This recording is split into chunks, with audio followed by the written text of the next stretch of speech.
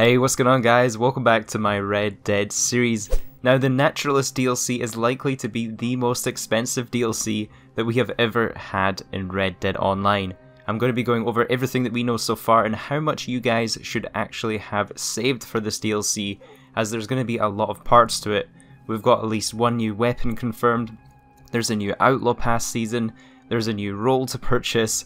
According to insiders, there's also the Trapper that's going to include a whole host of new outfits and crafting items we can purchase. According to Rockstar themselves, there's going to be even new properties to purchase this year. There is a lot to cover today. Now, if you've had a look at my cash in the gameplay, you'll probably see I'm completely over-prepared for this update. I have almost 1,000 gold and over $100,000. I don't recommend you guys need anywhere near as much as I do. I just need a lot of money because I like to show off in videos content when it's released and show you guys if it's worth buying or not, so I need more than the average player. I did also watch Hazard's video the other day and he has almost 2,000 gold, which is insane. But in this video I will be letting you know exactly how much cash and gold I think you guys need to have for this DLC. Real quick before we get started though, leave a comment guys and let me know how much cash and gold you currently have saved. I'm interested to know how much everybody has.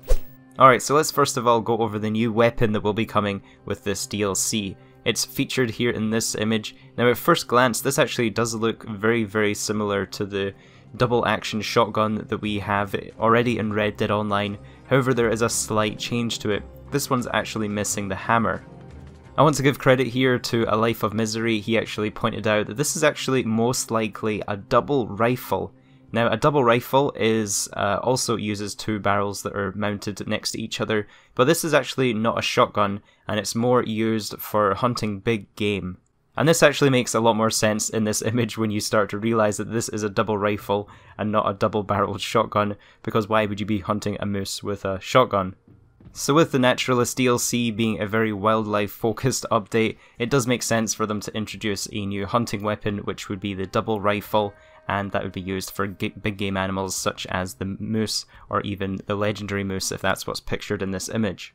Now if you're wondering how much the double rifle might cost, if you take a look at all the rifles and shotguns in the game, they basically vary between $72 for the varmint rifle all the way up to $540 for the semi-auto shotgun. That's the most expensive rifle or shotgun that we currently have in Red Dead Online.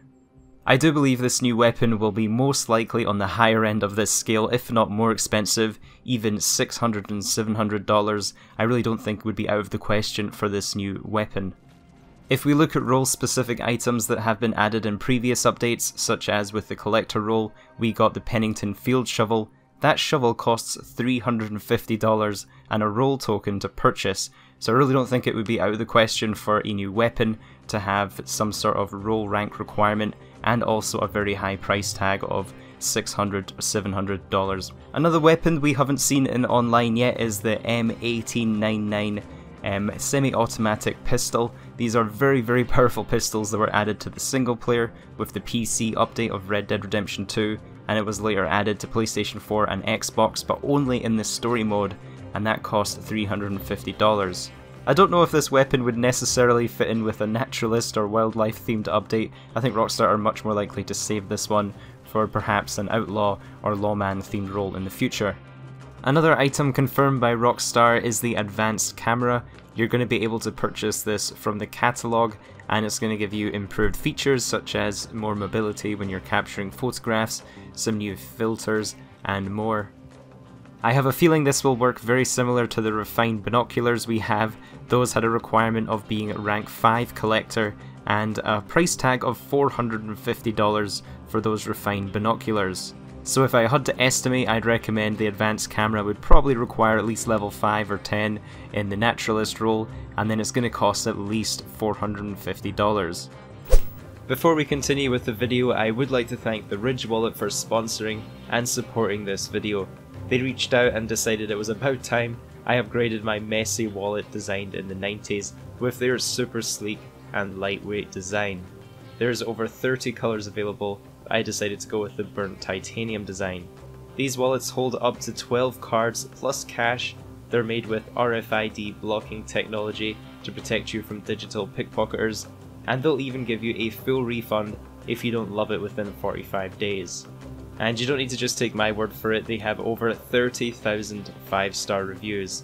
You can get 10% off your order by going to ridge.com/silent and using code SILENT. Next up, let's talk about Outlaw Pass Season 3. Now with each previous Outlaw Pass, they have gotten more and more expensive. The first Outlaw Pass cost 35 gold bars to unlock, and the second Outlaw Pass cost 40 gold to unlock. If Rockstar are following in this pattern, Outlaw Pass Season 3 should cost around 45 gold bars to start. Now the previous two Outlaw Passes have been very rewarding. In fact, you actually make back that upfront gold investment through the rewards and just ranking it up by playing the game. So even if Outlaw Pass Season 3 did cost you 45 gold bars to unlock, if you actually play the game and progress through the Outlaw Pass, you're going to be most likely making back that 45 gold and also more items. One of the best parts about the Outlaw Pass is the fact you do get a large XP multiplier on your role XP, so that meant with previous roles we've been able to rank up around 25% faster just from buying that Outlaw Pass. Also, don't forget, if you completed Outlaw Pass number 2, you should have in your benefits section 2 mystery tokens that have been sitting there waiting for quite a long time now. These mystery tokens will change into rewards that you can unlock when Outlaw Pass Season 3 is released. From Outlaw Pass number 1, these 2 mystery vouchers changed into Clearborn Coat and the Churchwell Vest, so it'll be interesting to see what we get this time. Moving on to how much the Naturalist role will actually cost to start. Now all of the previous Tier 1 roles we've had in Red Dead Online have all had an upfront cost of 15 gold bars. And then the Moonshiners DLC, that was an extension of the Trader role, and that one had a higher upfront cost of 25 gold bars. I discussed this in my video yesterday, but I do believe the Naturalist role will actually be a Tier 2 role extending from the Collector role, so I'd recommend if you guys have not already started the Collector role, make sure you start it, get rank 5 at least, because that was the requirement to start the Moonshiners role. You don't want to be missing those requirements when this next DLC is released. So I think that we should expect to pay at least 25 gold bars to start the Naturalist role. Next up is the addition of the Trapper. Now Rockstar have described this update as being massive. I really don't think one role added to the game would be described as massive, but if the Trapper and legendary animals and the whole host of items and cosmetics and crafting that came with the Trapper was added, that would make a massive update. If we take a look at some of the outfits we could purchase from the Trapper in the story mode, you'll see we have the Bear Hunter outfit, and this one cost in total around $117 to purchase all of the parts. Of course, you also had to bring him the materials with the legendary bear pelt. You also needed some perfect bison, perfect bull hides, some extra materials to craft some of the other clothing items. Then we had the Death Roll outfit. This one required legendary alligator skins, perfect snake skins, and in total, if you were to buy all the parts, this one would cost $167.